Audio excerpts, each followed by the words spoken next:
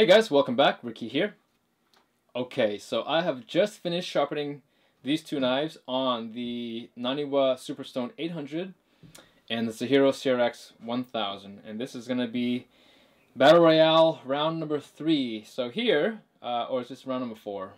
I don't know, I can't remember exactly which one, but it doesn't really matter at this point. But, okay, so we'll just go right into it. We'll go from my right to my left, and we'll talk about the the Naniwa versus the CRX here. And again, the cutting performance of this stone is really exactly the same as it's always been.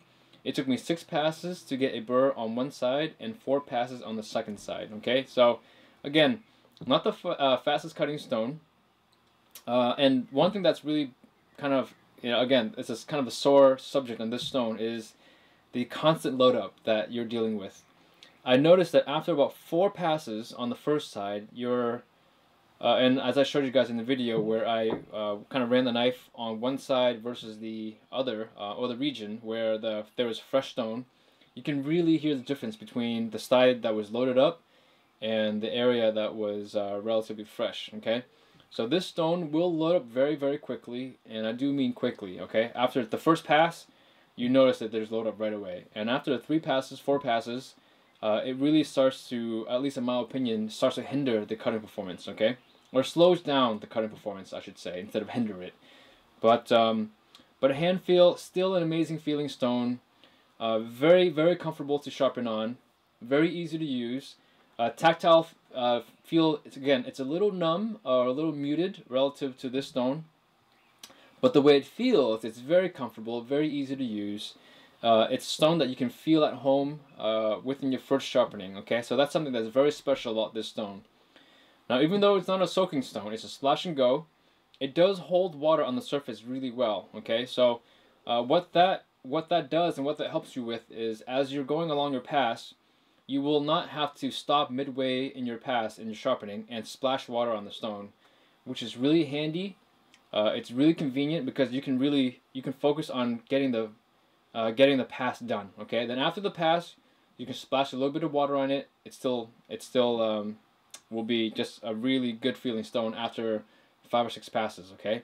So that's one thing that's really, really cool about this stone is even though it's not a soaking stone, it doesn't behave like a soaking stone, but it holds water on the surface. So it doesn't have the disadvantages of a typical splash and go stone, okay? Really, there's really not a whole lot of bad things to say about the stone other than the slower cutting speed. Okay, it's a little slower than what I would like for a sharpening stone, and the loading up issue. Okay, again, the polish, and I'll show you guys photos at the very end of the video. So if you guys want to see the video, just fast forward to the end. But you will see that this is a very, very, it leaves a very nice polish. Again, I have always said that I've always maintained this is a 3000 grit equivalent stone. Okay. And I will still stand by that today. Comparing it to the Suehiro, the Suehiro's polish is very, very close, okay? And it's very, very close, but it doesn't quite have the scratch-free look on the actual polishing, on the actual surface itself. It's very, very close to a mirror polish, but with a satin finish to it, okay? And if you guys know sharpening stones, the difference between a 1000 grit stone and 2000 grit stone is really just the scratch pattern, how fine it is, okay?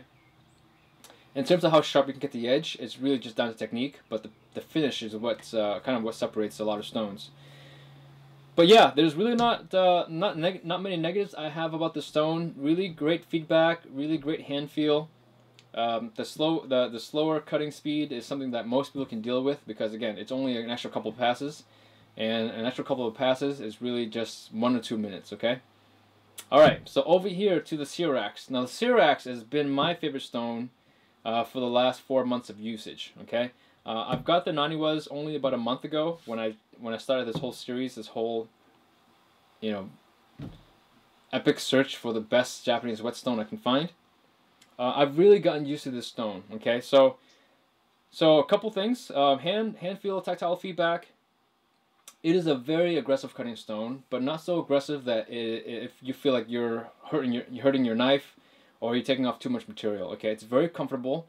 It's a good soaking stone. It took half an hour, and after a half an hour today, what I've noticed on this stone was, even though I had the stone on a slight tilt on my bridge and the base, I splashed water on it. Water did not run off the stone and did not absorb into the stone, even in the top regions where at the highest point of the stone. Okay, water just sat on the surface, which is a really good thing, because now you know that this stone, after a half an hour of soaking, it's optimal. Okay, it's actually cutting at its optimal level. You don't have to worry about soaking the stone for an hour, or overnight, or perma soaking the stone. You know that a half an hour, at least for me, this stone right here, after a half an hour, it is perfect to cut. That's not something that could be said for, let's say, a Bester 1200. Okay, after 40 minutes of soaking in the Bester 1200, or on the Bester 1200, it still was absorbing all the water that I would put on the surface. Okay, so what would happen is, after 15, 20 strokes, when I'm halfway through my pass, I have to stop and splash water on the stone, because if I don't, the pitch of the stone gets really high, and you hear the stone and the knife kind of grinding on dry stone. Okay, and you don't want that, at least on a soaking stone. Okay, so that's something that's really nice about the Cyrax, is it holds water. You know that after half an hour, the stone is ready to sharpen. Okay, in terms of loading up, it loads up a lot less than the Naniwa, and it's probably the least loaded stone of what I have. Okay, it loads up the least amount for a soaking stone. We'll see how it does against the King, but the Suehiro 800 does not load up at all. This loads up very little. Normally it wouldn't load up this much, but because I ran the knife 22 times on the brick today, it had to take off a lot more material today. And when I sharpened on the Suehiro, I only ran it 15 times. Okay, so maybe if I ran the knife 22 times and sharpened it on the Suehiro, it would load up a little bit more. Okay, so we'll find out in the future how that actually holds up, or how that theory holds up. Again, tactile feel, it's very aggressive, but very smooth, very comfortable to use. Hand feel, you're very confident on this stone. Okay, similar to this stone here. If you guys noticed in the stropping session of this knife, I was very comfortable. Okay, each time I ran the knife, I was very confident of what I'm doing. I never feel like I'm gonna tilt my knife, or I'm gonna lose control, or the blade's gonna run off the trails or something. I really enjoy this stone. It's a really, really good stone for the price range. It's a mid $50 stone. Really not a whole lot of negatives about this stone. Okay, I really can't think of any negatives about this stone. It's got great cutting speed. Again, it took me 3 passes to develop a burr on the first side and 2 passes on the second side. That is phenomenal for a stone that is $55. Okay, and it gives you a really nice polishing effect. Again, I stand by my statement that this is like a 2,000 grit stone. Maybe 2,500, but let's just say 2,000 to be safe. It's one of the finer, or one of the finest 1,000 grit stones available. Now, I haven't sharpened on the 1,000 grit Naniwa Superstone yet, so I'm curious to see if the 1,000 is finer than the 800, or along the same lines. But for a 1,000 rated stone, this is a 2,000 equivalent stone in my opinion. Very good polish. It leaves, again, a very close to mirror polish with a satin finish to it. Okay, so I will show you guys photos at the end of the video. You'll see for yourself. But now we're gonna do a quick cut test, and then we'll pick a winner. But keep in mind, I want to just stress the point that a cut test is only to show you guys that the knives are sharp on their own. Okay, they're sharp without a polishing stone. They're sharp without a stropping compound. Okay, and also it'll show me the imperfections from tip to tip. Okay, so newspaper is really good because it's very, very soft paper. It's very easy to cut. But what happens is, if you have any sort of imperfection in your on the edge of the blade, on the cutting surface, it will show up on the newspaper. Okay, so that's really all it's for, and it's good entertainment. I know people love seeing knives being displayed on YouTube of how well they cut. And I'm not going to shave my arms because I have no arm hair, as you guys can see.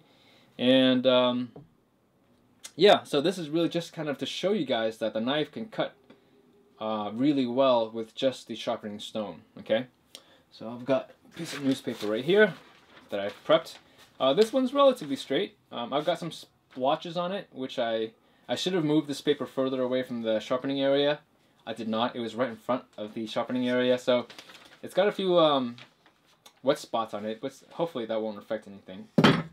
Ooh. Okay. All right. This is the Syrax now, the knife sharpened on the Syrax. Okay. I really should go out and get a fresh newspaper. This is again December 10th now, so old stuff. All right. Okay, here we go. I was catching a lot of weird spots, all the crumple areas. So as you guys can see, it's very, very sharp. And again, this is slightly damp paper here. But you know, this is a really nice cutting stone. Really nice cutting stone.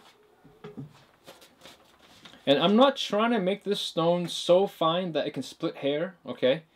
I'm not trying to cut sharpen on these stones and sharpen these knives to where I'm literally splitting hairs. I just want to make sure that it's sharp, and you know, at home I actually spend a little bit more time sharpening these knives.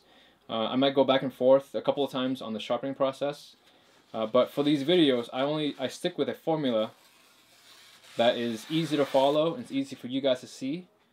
And so that's why these knives are probably not as sharp as they could be if I spend an extra 5 minutes sharpening them. But they are pretty much, I mean, they're ready to go in any kitchen. So I'm slowing down the cut today because I found that if you just kind of run the knife through, pretty much it can cut through anything. But by running the knife through newspaper very slowly, you get a much better sense of how the edge is doing. And it just ran through a little wet spot there. So yeah, if your knife can run through newspaper at a slower pace, you know that you've got an extremely sharp knife. Okay, and so here's the same knife. Oh, there's a wet spot there. There we go. All right, there's a big wet spot right here. But yeah, this is a bad area to cut. There we go. So you see that when you cut it fast, you can cut through anything.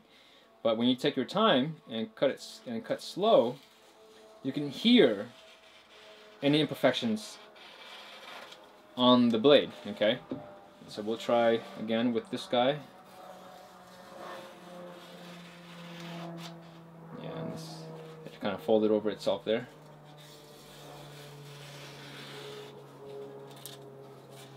But these knives are razor sharp, okay? And so you guys don't have to worry if the knife is sharp or if the stone will give you a good sharpening session or experience. These knives are extremely sharp. But we have to pick a winner now. And so let me discuss a few things so that you guys understand where I'm coming from. So for me, I'm looking for the stone that is at least in the sharpening side, okay, that is relatively fast. Speed is something that I would consider, but things like tactile feel and feedback are the two most important things, okay? Now, below those three items, I'm looking at things like, you know, how consistent the stone is and how much does it load up, you know, do I find it annoying to sharpen on? Do I find it pleasurable to sharpen on? And these stones, they are so far some of my favorite stones. This is a little slower, but they're very pleasurable to sharpen on. They're very easy to use. They're very pleasurable to work on. And so picking a winner is actually not the easiest thing with these two stones. But I will pick a winner. And my winner is going to be the Syrax, okay? And here's why. Even though this feels, it's got a more, I guess if I had to pick a word for this, for the Naniwa Superstone, I would say it's a luxurious feeling stone, okay? Because it's so smooth, it's so fine, you know, it's such a refined stone that it's it's just a pleasure to work on. You know, it's a pleasure to sharpen on. So it's a very luxurious feeling stone. This stone here is like a sports car. It's very aggressive, very well put together, very well engineered. You know, it doesn't have that comfort, that plush feel of the Superstone, but I enjoy sharpening on the stone a lot more. And the two things that really stand out to me is it doesn't load up as much. Okay, I hate to look at the stone after 3 to 4 passes and feel like I've got to run a Nagara stone on it and to clean the surface off. That takes the pleasure away from the stone a little bit for me. Okay, that's not for everyone. That's not true for everyone, but I will say for myself. And even though this stone here is it's a fine stone, but also it's a very fast cutting stone. Okay, so for me, even though speed is at the bottom of the 3 most important things, the 3 criteria that we're looking at, you know, tactile feel, hand feedback, or tactile feedback, hand feel, and speed, though it's at the end, it's so much faster, it literally is twice as fast than the Superstone, that it was enough for me to tip, it's kind of tip the favor into the Surex. Okay, so there you have it. I mean, again, I really can't find anything bad to say about this stone. I really can't. It's fast cutting, great tactile feedback, great hand feel. It doesn't load up. It stays flat. It's a soaking stone, which I have a bias towards soaking stones, I will admit. But yeah, I mean, I really cannot find any negatives about this stone. It's a really nice stone, okay? And it still is amongst my favorite stone right now. I still have not used the King Deluxe very often, or enough to really get a good sense of that stone. And again, this is going against some very stiff competition next. It's going against the Suehiro 800. Okay. And we'll put this guy over here. So this guy here is an amazing stone. Okay, we're not going to go too deep into this stone today because I've got another video for it. But you know, these 3 stones are the last remaining of the video right now, for this series at least, okay? And I'm really curious to see what's going to happen. I know that the King is a great cutting stone. I've used it a couple of times since I've had it. I know that this is a really, really good cutting stone, and it's just very aggressive. It's got a very lively feel to it. And this does too. So, yeah. You know, so this is the I guess this is the semifinals now. 1 more round, and 2 more rounds, and we're gonna find out which is gonna be crowned the king of whetstones. Okay, so yeah, thank you guys for watching. Hopefully you guys have liked these videos. Hopefully I'm doing, you know, something that is useful for you, and thank you for watching so far. Please give a comment if you guys have any other suggestions towards this series.